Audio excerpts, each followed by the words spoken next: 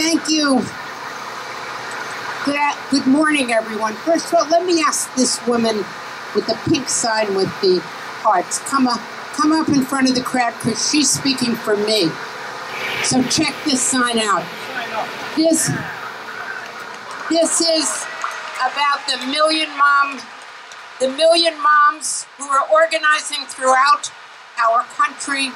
It's about the million men who are all in those million moms' lives.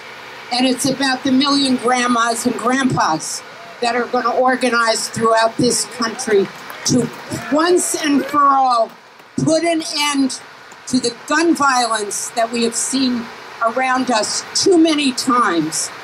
You know, in New Jersey, you need a valid identification in order to buy Sudafed.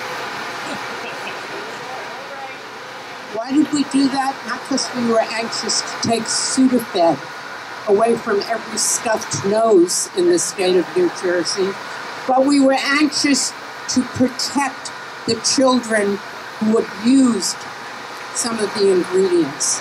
Well, if we could pass a law to have a valid ID to buy Sudafed, we might even be able to pass a law to have a valid ID to purchase ammunition.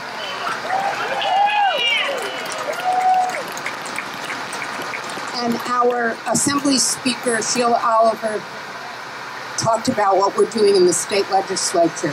And I am so delighted to see so many mayors and members of local councils here because we are asking every local municipality and city in our area to pass a resolution doing two things: endorse President Obama's sensible gun safety legislation and endorse the legislation that's in the state legislature in New Jersey to close the few loopholes that we have in our strong gun laws here.